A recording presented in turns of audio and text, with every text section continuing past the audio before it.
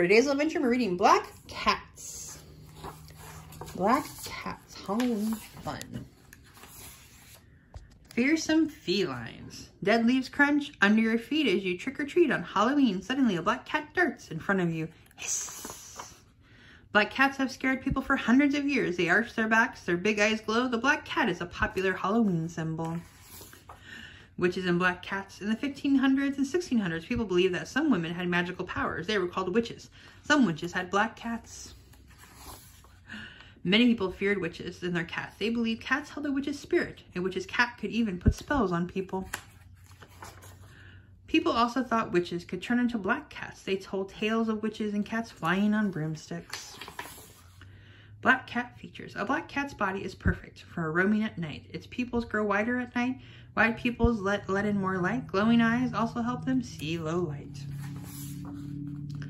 A black cat's dark coat blends in with the shadows. It slinks quietly through alleys and over fences with soft pads on its paws. Black cats today. Today we know that black cats are not evil. It's a superstition that they cause bad luck. In England and Japan, it is a good luck to spot a black cat.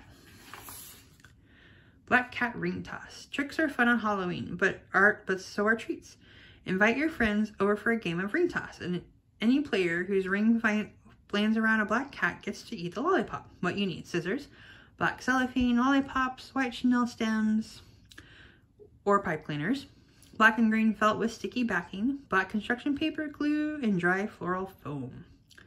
So you cut cellophane into squares with scissors, wrap cellophane around each lollipop, head secure with a chenille stem or pipe cleaner.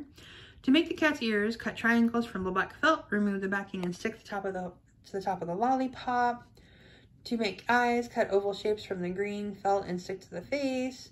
Cut the long pieces from the construction paper to make whiskers, glue to the cat's face below the eyes, then place the lollipop stems in the floral foam. Bend pipe cleaners or chenille into rings, twist the ends together, and toss the rings onto the lollipops. That'd be a fun game to play. The end.